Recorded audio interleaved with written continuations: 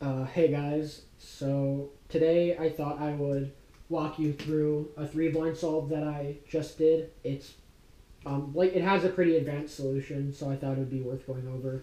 It has a few cool concepts. It has an alternate parity alg, so like a pseudo swap other than UFUR. It has breaking into a flip, and that's actually all it has. But I can also show another concept that we could have done given that the scramble did not have parity. Because the scramble did have parity. I'll just spoil it there. It did have parity. But if it didn't have parity, we could have done something else, which I didn't realize at the time, but it would have been cool. So yeah, scramble's gonna be in the description. I'm too lazy to like edit this.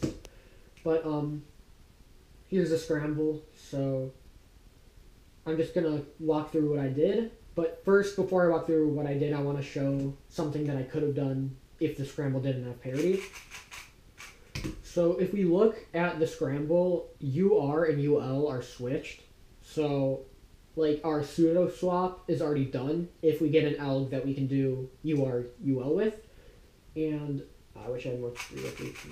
An easy alg that involves this is our like N perms or F perms, right? That switches those.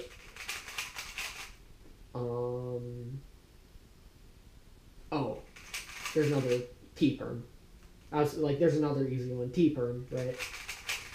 So if we get an alternate parity alg like that, then we're pogging because we just pseudo solve two edges, and that's gonna be great.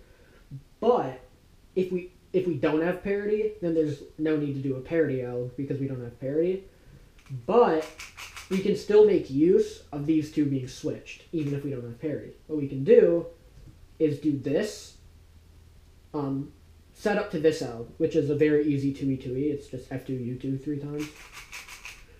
And so you see that red green is already pseudo solved for that 2e2e.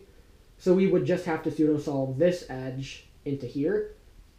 But I didn't realize that, so I wouldn't have done it. It's just cool. So anyway, I'm gonna like walk through what I actually did.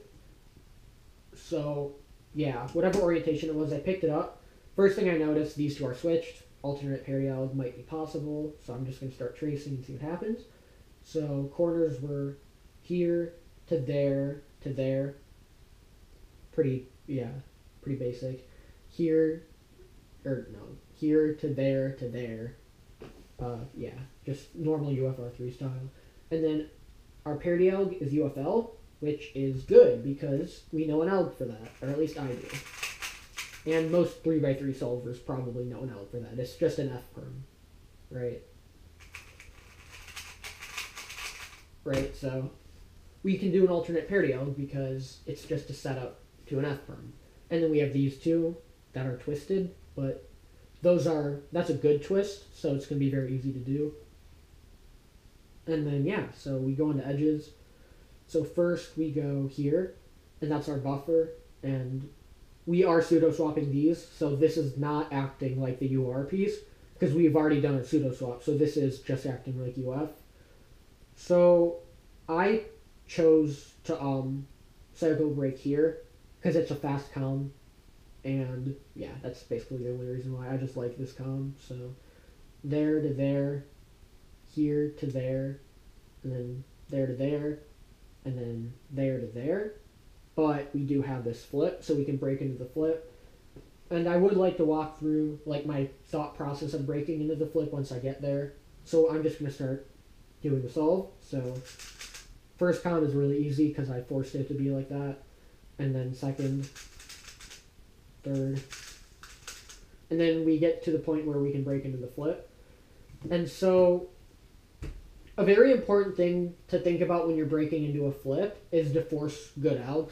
You don't want to like, break into a flip and then like give yourself a really crappy alg, right? Like you don't want to break into a flip and then like force this on you, right? That alg is bad. So you want to try, if you can, to like give yourself a good alg. And so in this case, we have U or DB to either BL or LB, right? So we can choose what we want, and some of it's probably personal preference. But in my opinion, this alg, LB, is way worse because it has M moves, and M moves are stupid and bad. So I would much rather do BL, which is just that, right? That's way easier. And also, like, I didn't think of this at the time, but the next comm that you get is also RE. So you're going from RE to RE, which is going to be better than going from, like, MU to RE, which is gross and ruins my souls. So we're going to go do that very easy one, and that also, like I said, forces this RE over, which is pretty easy.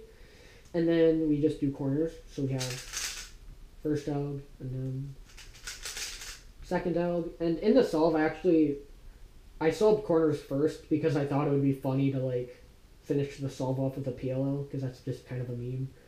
So yeah, I twisted those. That's a pretty basic, like, 3-blind style corner twist there. And you can finish it off with an F perm. So yeah. Thanks for watching if you did. Hopefully it was, like, somewhat understandable. I probably, like, rambled a lot and didn't make a lot of sense.